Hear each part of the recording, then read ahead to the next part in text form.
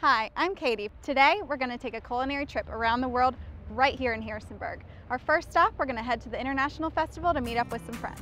Come with us.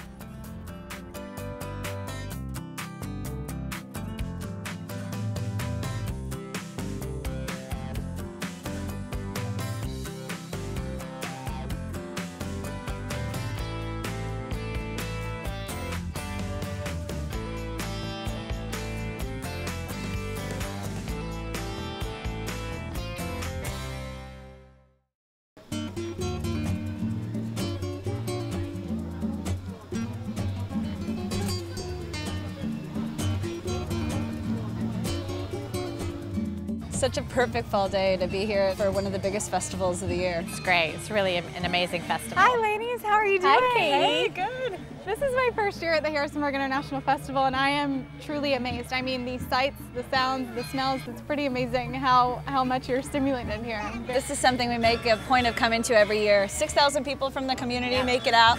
Local vendors from different restaurants from all over Harrisonburg come to show off their amazing food. There's all kinds of stuff. I saw Thai and soul food and Puerto Rican. It's just, and Kurdish, all kinds of stuff here. It's amazing. Yeah. What better place to kick off our international tour than here then? All right, well, let's go. Let's go.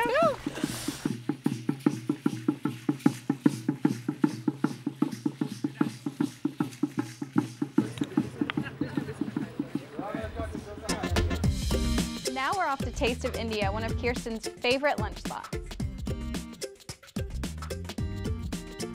Like I was saying, this is one of my favorite places for lunch. Indian food is really broad cuisine. It covers a lot of ground, lots of different spices and flavors. And at lunch you can try the buffet, you can try lots of different things. It's a great way to do it. But today we're going to order off the menu. So. Wow, all of that in one dish? Yes, ma'am. And you have different types of naan bread, is that correct? This is a garlic naan. We made fresh in a clay oven, tandoor. That's a shrimp puri, by the way. We had like a different dish than any other Indian restaurant. Usually other Indian restaurant you won't find it. Well, thank you so much. Thank you very much. I think we're ready to. Thank you. Now this is definitely one of those restaurants that you just hear people talk about all the time, kind of one that's very popular through word of mouth. That's one of the fun things. You really get to try a new thing every single day at all these different restaurants. You really can. There's so many ethnicities represented. There are a lot of vegetarian options with Indian food, lots of vegetarian food, always lamb, chicken, and seafood as well. I really do like the lamb, though. That's a really nice addition to the menu. So I think next we're going to head to a Mexican food truck. So we'll be off to Tacos El Primo. Excellent. Right. Yeah. Can't wait. Let's go.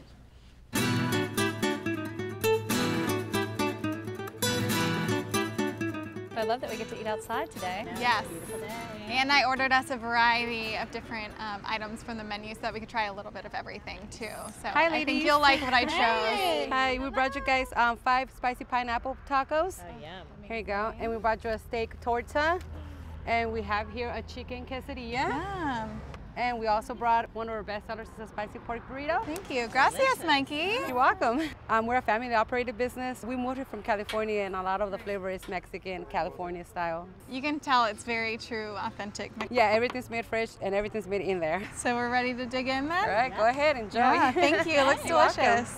The spicy pork tacos are called tacos al pastor, and they are one of my favorite tacos. Now, I've never actually had a torta. And you can tell that these sauces are made fresh. The food truck is called Tacos El Primo, but clearly they have a lot more than tacos, which I think is part of what's come from, you know, them starting back in 2005, but growing and growing ever since then and just getting a bigger following. They were the first taco truck in town, and now we have almost 20 food trucks in Harrisonburg. 15 of them are taco trucks. So you can find one on almost every street now, which is really fun. Okay, so now that we've practiced eating with our hands, we'll continue with this same practice when we go to the Ethiopian restaurant downtown called Blue Nile. Perfect. Sounds fun. I love eating with my hands. I know, right?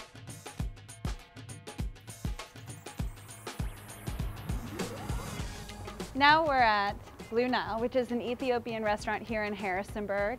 There are 2 different dining options. You can sit at a table or traditional Ethiopian style, which is on stools, lower to the ground, closer to the food.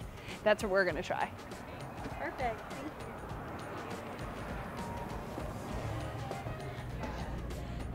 I had the too. Yeah, I've never been. Have you? Oh, been? it's a great way to try lots of stuff. Hi. Hello. So here's your appetizer.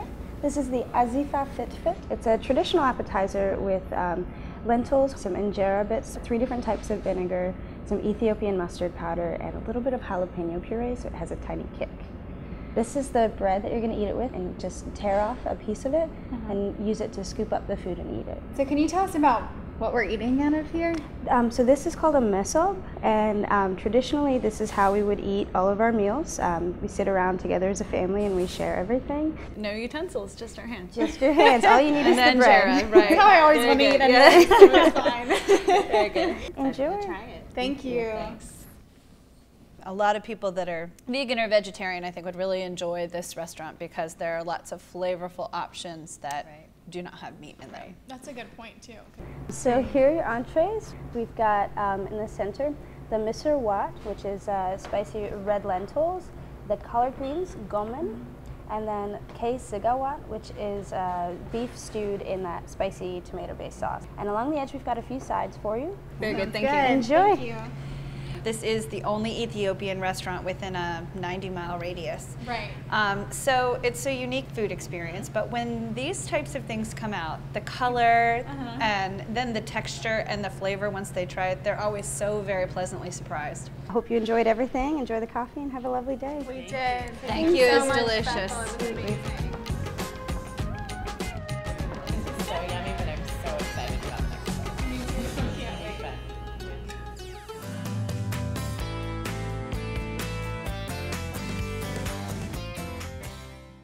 We're at Corrigan's Public House, which is an Irish restaurant in town, and they have a fantastic selection of traditional Irish foods and some fusion and a great bar, and they always have Guinness on tap. It's so good. Hi ladies, how are you today? Good. We have a couple drinks here for you to try out. So we'll start with our classic Guinness, a very popular one here.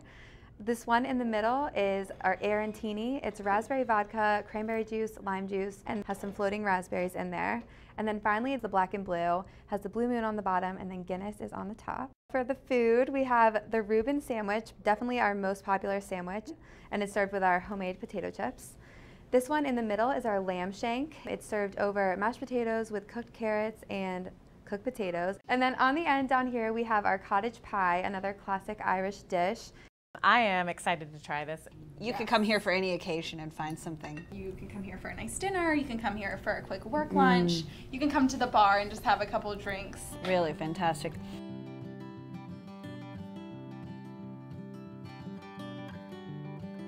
That was a great meal. I'm excited to come back some evening for live music and a drink at the bar. I'm definitely in.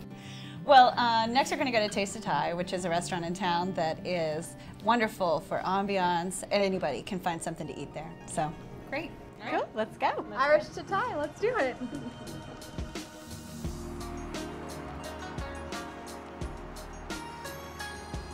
I don't know if you guys do this often though, but they're really good dishes to share if you come with family or friends. Hi, welcome to Taste of Thai. so I see we have a variety of seafood, beef, pork, chicken.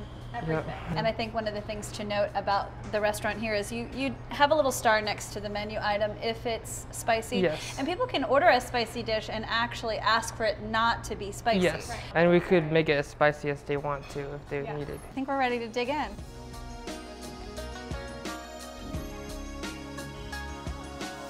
That was an amazing meal. I can't believe we even have room for dessert. I know.